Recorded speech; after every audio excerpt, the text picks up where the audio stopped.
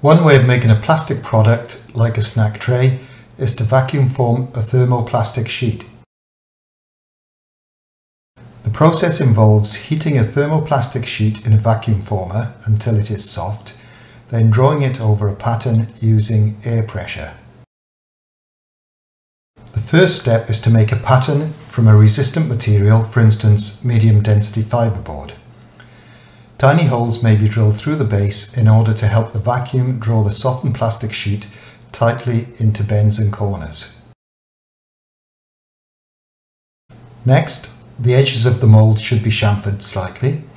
The chamfers help the softened plastic sheet to bend around the pattern, and after the plastic is cooled, the chamfers allow the thermoplastic moulding to be pulled off the mould easily. An irregular shape like a car may be modelled in clay on an MDF base.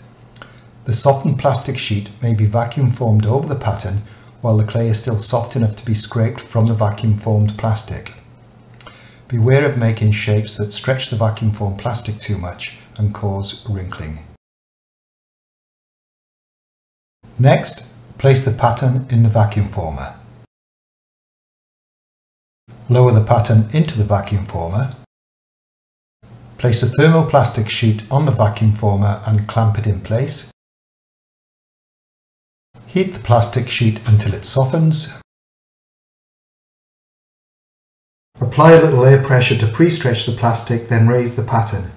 Apply the vacuum for a few seconds, then allow the plastic to cool and harden. Open the clamps and remove the vacuum formed plastic. Trim off the waste material and smooth rough edges with a file.